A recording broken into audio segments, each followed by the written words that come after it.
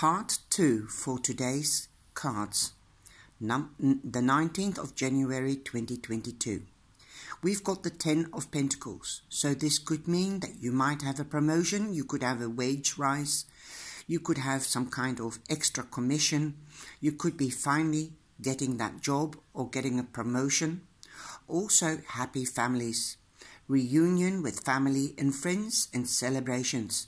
This could also be that you'll finally got the money to move home, to upgrade your home, or move from an apartment to a house and a garden. Also that you could be marrying or getting a proposal or finding out that you're pregnant. The Empress is here and that means the same thing. So some of you might be finding out you're pregnant. If you don't want to get pregnant, then take precautions. And there could be an addition in the family, a pet or a child.